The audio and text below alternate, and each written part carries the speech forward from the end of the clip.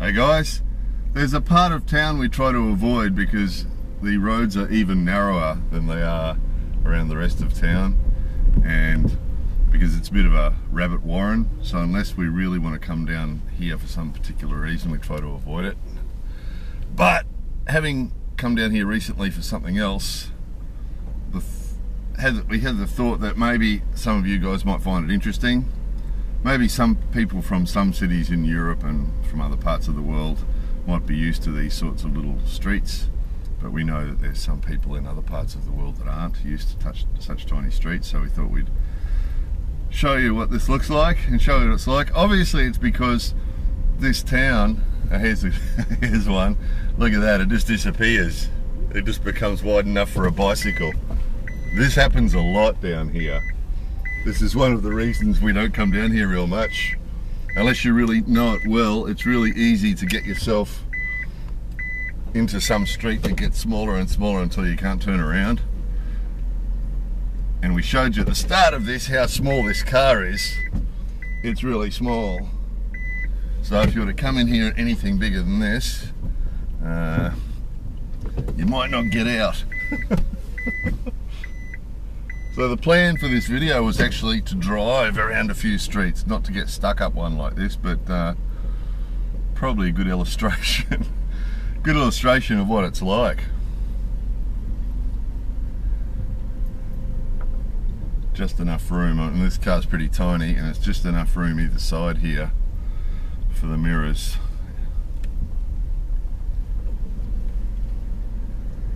Anyone coming? Alright, try again. Oh, someone's coming. Here we go. Back we go. So obviously, where did we get to in the narration? Well, this is going to be a fairly hodgepodge narration because I'm not really sure where we're going here. There was a couple of streets I wanted to show you in particular, but I'm not sure I can find them again. But obviously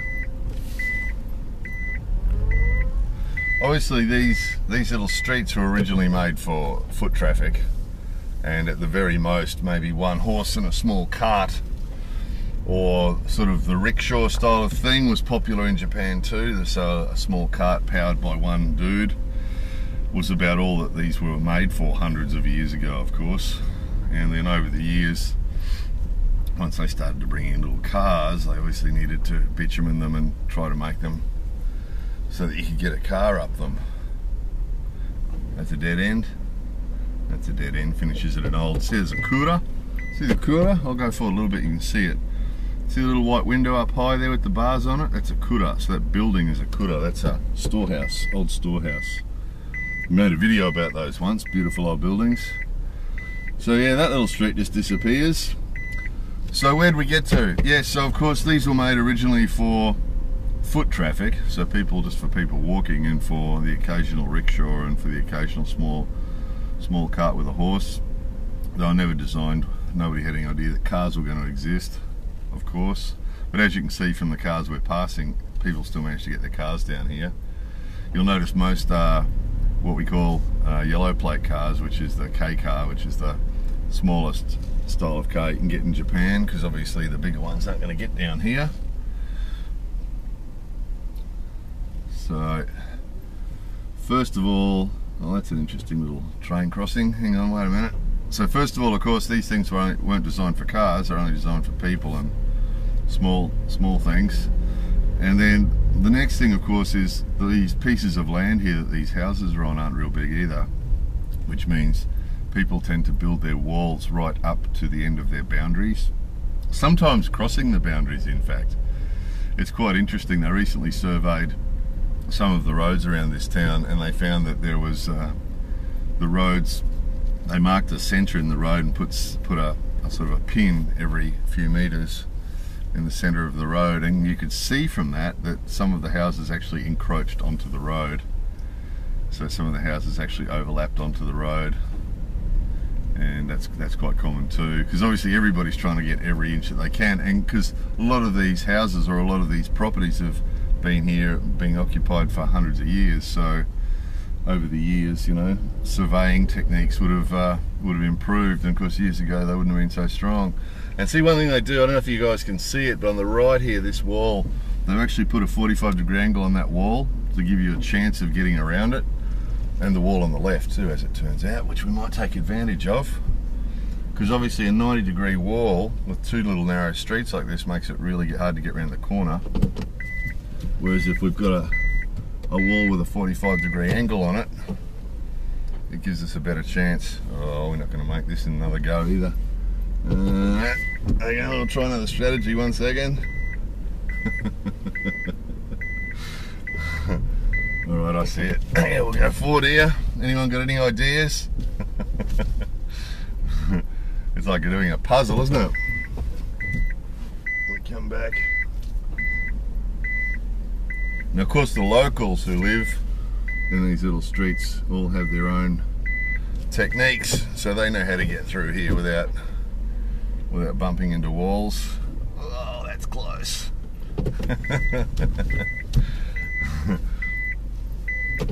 This video could go for an hour and a half if I get stuck. Hang on, wait a minute.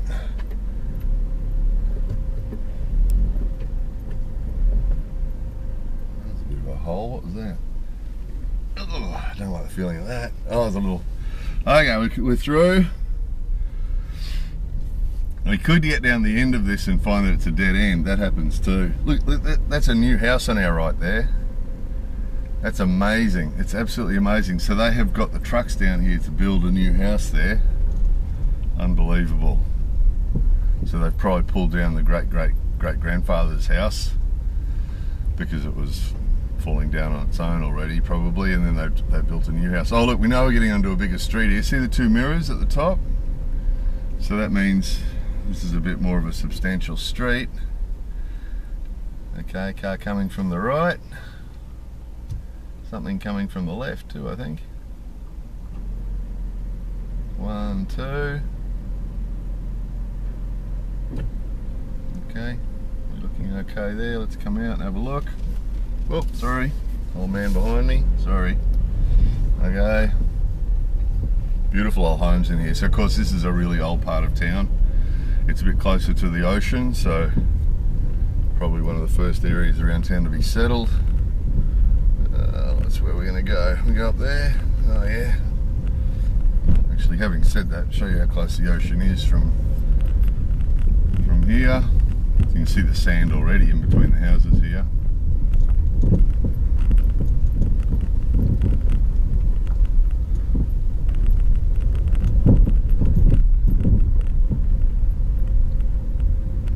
So there'll be people wondering what happens if we get a car coming the other way. Well, it's probably going to happen, so we'll see. But it all depends on who's got the closest option to where they can back into and who's the youngest. It seems that a lot of the old guys just don't even try. A lot of the old guys, if an old guy comes around the corner now, it's quite possible he'll just stop and not even try. There we go, the road's just stopped. Yep, nothing there. Yeah, if you come across one of the old guys in a little street like this, even if he's the closest to somewhere to turn around, there's a good chance that he'll just, whoops, didn't mean to do that, that's embarrassing. There's a good chance that he will just sit. If you encounter an old guy coming back the other way here, it's likely he'll just sit and wait for you. And even if he's got somewhere close that he can back into, it's likely he won't even try. He'll just let you back off, no matter how far you have to go. Just what they do, just what the old guys do. I'm an old guy, you back off. Seems to be the attitude. There's a taxi.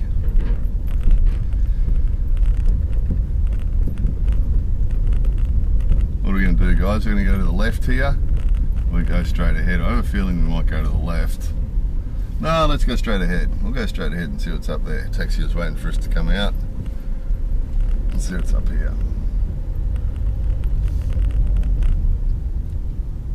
So there is actually smaller roads leading off to either side here, or smaller tracks leading off to either side of us here. But they tend not to go anywhere. That's why we're not going up them, because they'd be narrower than this, and they wouldn't go to anywhere. They'd just go up to somebody's house. So it's a bit pointless going up one of those just to back down it again. That's a bit crazy. Not really what we're trying to do here. We're just trying to give you a little bit of a look around. Alright, this is where we started. Okay, so you can see what a maze this place is. It's a crazy, crazy place. So occasionally we do have to come down here, and we try and avoid it because it's just crazy. And the navvy doesn't work down here because whoever they plot the cars, or the car they used to plot the cars or whatever, obviously must have had trouble getting down here. So oh, there she goes.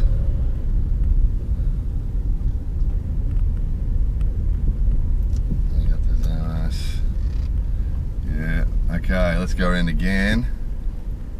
Taxi's still there. Amazing old houses, aren't they?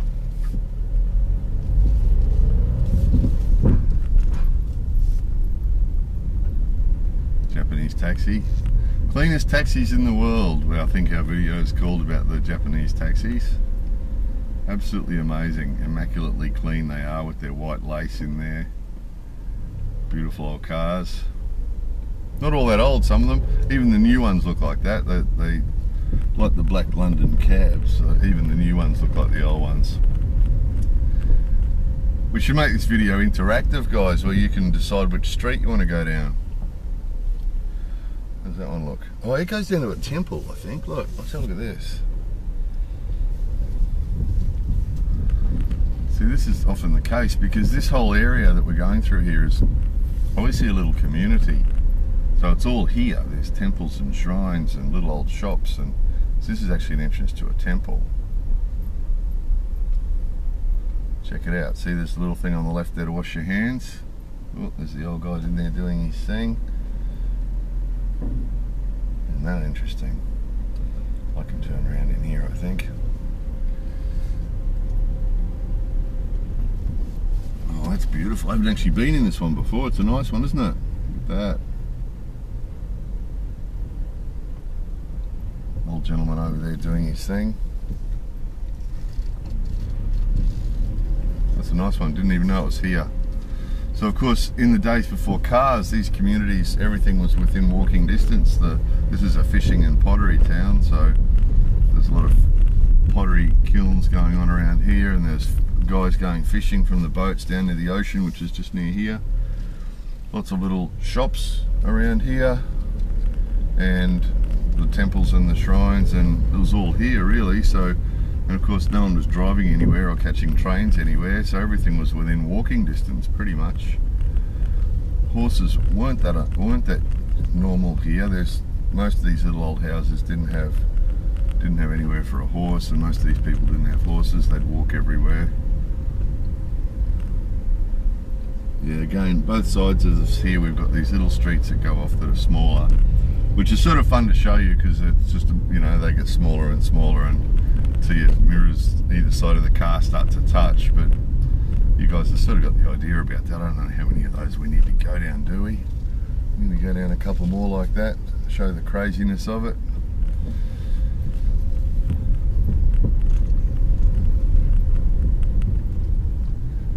Looks like another new house down here. This is amazing, where you get all these, middle of a really old area like this, and suddenly up these tiny little streets you find a couple of new houses built. We're right next to the ocean again here, that's why. So someone spent a bit of money building a new house. Yeah, the ocean's right there behind that wall. That's actually a tsunami wall, that wall that was in front of us there with the stairs on it. The concrete wall is actually a tsunami wall. So it is a bit low down here. This is either 0 above sea level or about 1 metre above sea level here.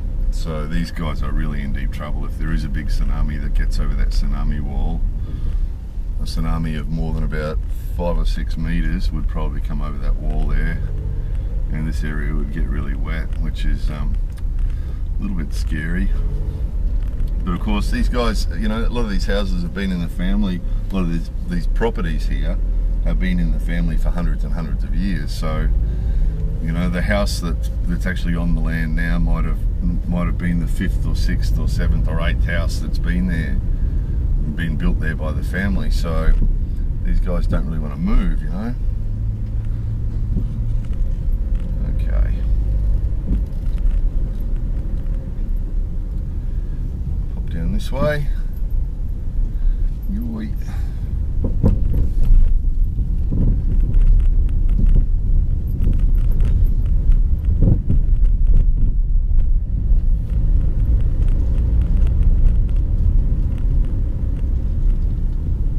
Actually sort of an industrial part of the little town here. So it's sort of factory type environment there on the right, with still the old houses on the left.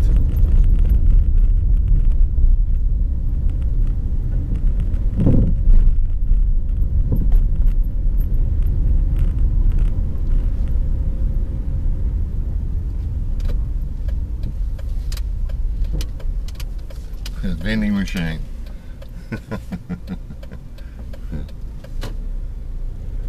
Vending machine on the corner.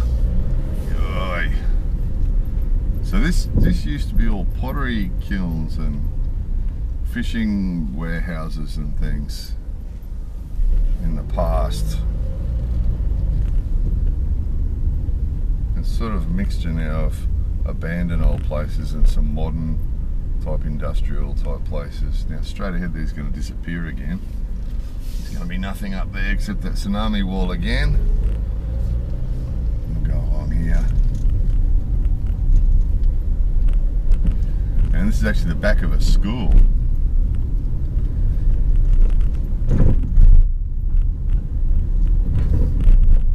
And we're getting back into a decent sized road again, relatively speaking.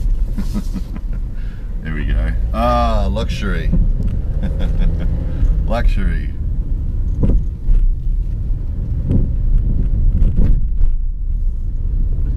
Anyway, that was the old part of town. Actually, it's all old around here, but it's just, that's what happens when you get off these main roads. So these main roads originally were a bit wider because they were big important roads. So these ones that some people refer to as being narrow roads are actually the widest roads in town, because obviously these ones, there's enough room here for two of us to pass each other.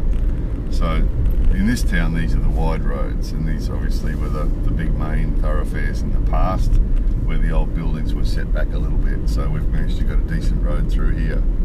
But as soon as we get off these, you can see what it was like, and that's quite normal in little towns. So if you do find yourself driving in Japan and you find yourself in the countryside or in little towns, or even sometimes in the big cities, you have to be really wary of that, because that can happen. That can happen a lot, where you have a road like this one, and then you decide, oh, I'll go down here, I'll try to go through that way, and you get onto a small road, and that can happen. They can just get smaller and smaller and smaller, and eventually just turn into a walking track. And that's really common. That's really, really common. They get so small they just become a walking track, and you can't get your car through there at all. So we actually showed a video once before on the Wheels playlist of a lady, a Japanese lady, who'd driven her car onto a little road between two rice fields, and that road got narrower and narrower and narrower until eventually the left wheels of the car actually dropped off the road into the rice field, because it actually wasn't wide enough at the end for a little car to go through. It got narrow until eventually it was just a walking track.